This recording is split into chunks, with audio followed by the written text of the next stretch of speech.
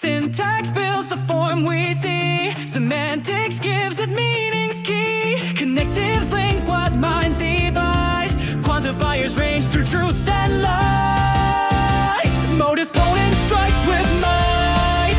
Modus tollens flips the fight.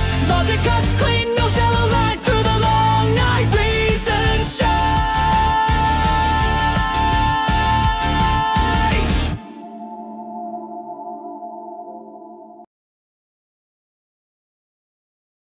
The great Galileo had told us, the book of nature is written in the language of mathematics. As a language, mathematics shares some common features with our natural languages. In both cases, they rely on syntax and semantics. The syntax concerns the structure of a sentence, how we arrange basic elements like letters, punctuation, and spacing to form well-constructed expressions. It ensures grammatical correctness. For example, consider the following sentence: a panda sleeps, eats bamboo. This sentence is syntactically flawed. It combines two verbs without connecting them using a conjunction like and. Here are a few more examples of flawed syntax. Implies square root 2 is irrational. What implies it? The premise is missing. An implication statement must have both a hypothesis and a conclusion. 2 is greater than. Greater than what? One side of the comparison is missing, so the statement is incomplete.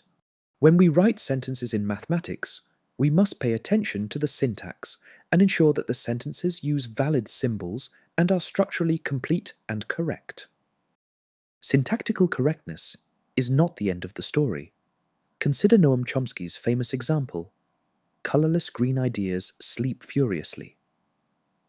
Although this sentence is syntactically valid, it fails semantically with contradiction and absurdity. Semantics concerns meaning.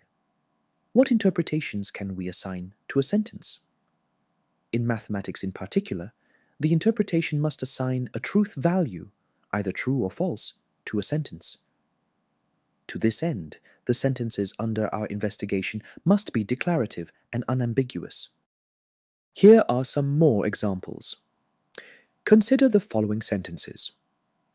How many three-pointers does Victor Wembanyama make each game? This sentence does not bear a truth value because it is interrogative. Pass the basketball to Wembanyama. This sentence does not bear a truth value either because it is imperative. On the other hand, consider this declarative sentence. Wembanyama is tall. Still, we cannot definitively say whether the sentence is true or false, because the adjective tall lacks a precise standard in this context. He might be the tallest player in the NBA, but compared to the Eiffel Tower, he is not tall.